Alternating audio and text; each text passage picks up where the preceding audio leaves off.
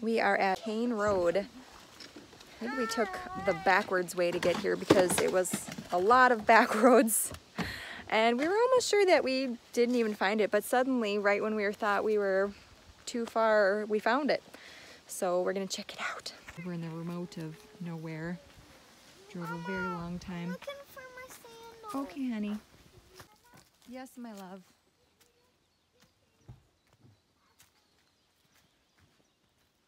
Huh.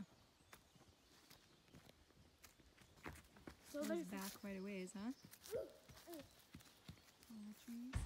On September 11th and 12th, we drove to so many properties that I lost count.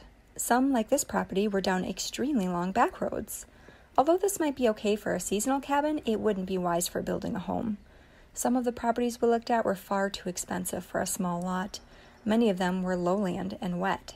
Later on, we looked at houses in Duluth. Most of the ones within my price range were in desperate need of repair. I didn't find what I needed during this camping trip, but it wasn't a waste of time.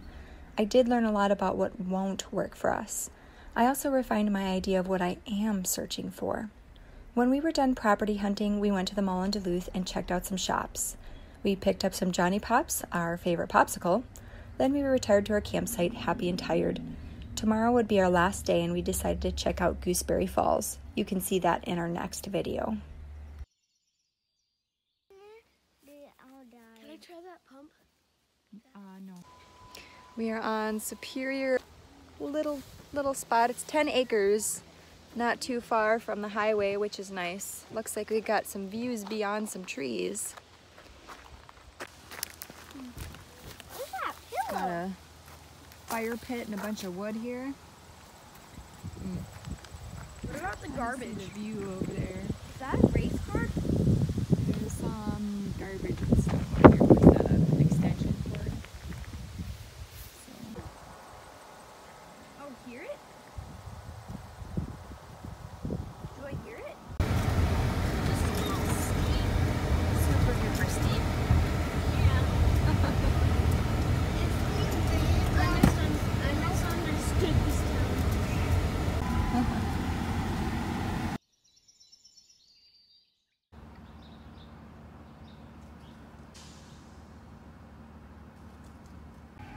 Red, green, blue, purple, The ukuleles. blue, black, pink, white, black, They're wood, bigger than yours. wood.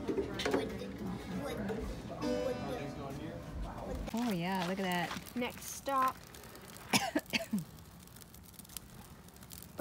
But that's just the pine needles. Nice and warm.